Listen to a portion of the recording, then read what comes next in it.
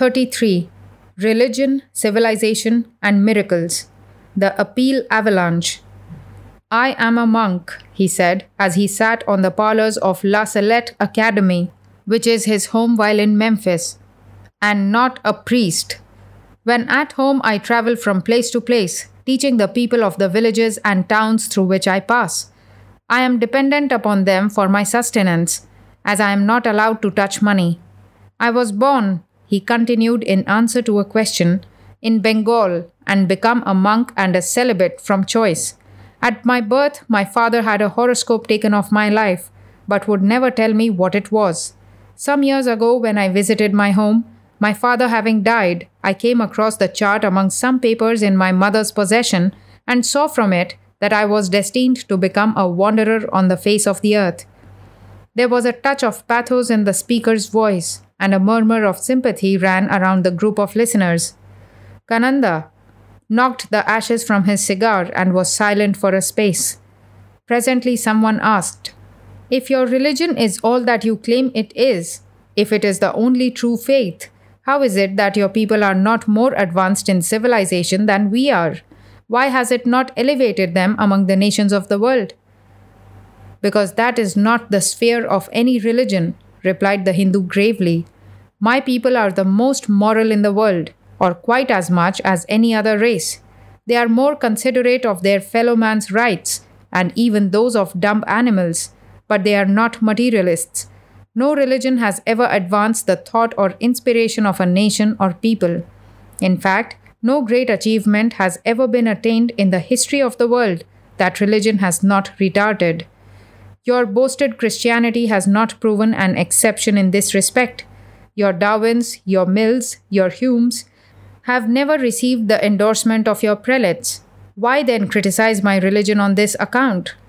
I would not give a fig for a faith that does not tend to elevate mankind's lot on earth as well as his spiritual condition," said one of the group, "and therein I am not prepared to admit the correctness of your statements. Christianity has founded colleges, hospitals, and raised the degenerate. It has elevated the downcast and helped its followers to live." "You are right there to a certain extent," replied the monk calmly. "And yet it is not shown that these things are directly the result of your Christianity.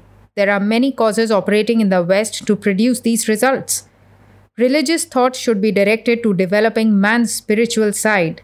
Science, art, learning, and metaphysical research all have their proper functions in life, but if you seek to blend them, you destroy their individual characteristics until in time you eliminate the spiritual, for instance, from the religious altogether.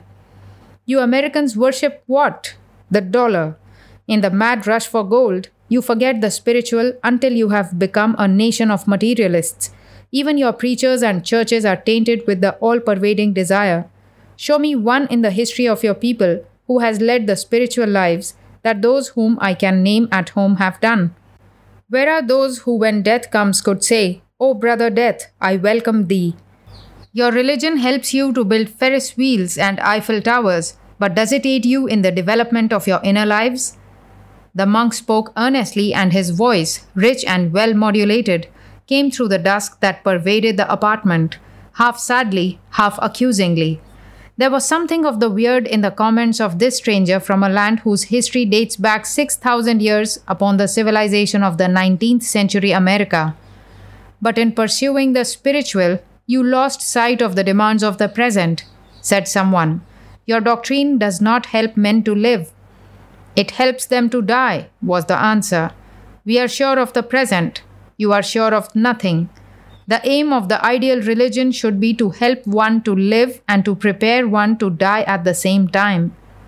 "Exactly," said the Hindu, quickly. "And it is that which we are seeking to attain. I believe that the Hindu faith has developed the spiritual in its devotees at the expense of the material. And I think that in the Western world, the contrary is true.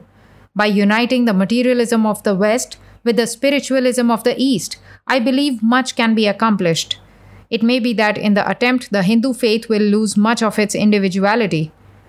Would not the entire social system of India have to be revolutionized to do what you hope to do?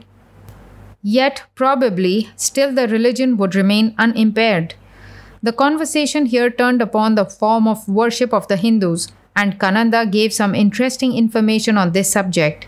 There are agnostics and atheists in India as well as elsewhere. Realization is the one thing essential in the lives of the followers of Brahma. Faith is not necessary. Theosophy is a subject with which Kananda is not versed, nor is it a part of his creed unless he chooses to make it so. It is more of a separate study. Kananda never met Madame Blavatsky, but has met Colonel Olcott of the American Theosophical Society. He is also acquainted with Annie Besant. Speaking of the fakirs of India, the famous jugglers or magicians, whose feats have made for them a worldwide reputation, Kananda told of a few episodes that had come within his observation and which almost surpassed belief. 5 months ago, he said, when questioned on this subject, or just 1 month before I left India to come to this country, I happened in company in a caravan or party of 25 to sojourn for a space in a city in the interior. While there we learned of the marvelous work of one of these itinerant magicians and had him brought before us. He told us he would produce for us any article we desired. We stripped him at his request until he was quite naked and placed him in the corner of the room. I threw my traveling blanket about him, and then we called upon him to do as he had promised. He asked what we should like, and I asked for a bunch of California grapes, and straightway the fellow brought them forth from under his blanket. Oranges and other fruits were produced, and finally great dishes of steaming rice. Continuing, the monk said he believed in the existence of a sixth sense and in telepathy. He offered no explanation of the feats of the fakirs, merely saying that they were very wonderful. The subject of idols came up, and the monk said that idols formed a part of his religion in so much as the symbol is concerned. "What do you worship?" said the monk. "What is your idea of God?" "The spirit," said a lady quietly. "What is the spirit? Do you Protestants worship the words of the Bible or something beyond?" "We worship the God through the idol." "That is, you attain the subjective through the objective," said a gentleman who had listened attentively to the words of the stranger. "Yes, that is it," said the monk gratefully. Vivekananda discussed further in the same strain until the call terminated as the hour for the Hindu's lecture approached.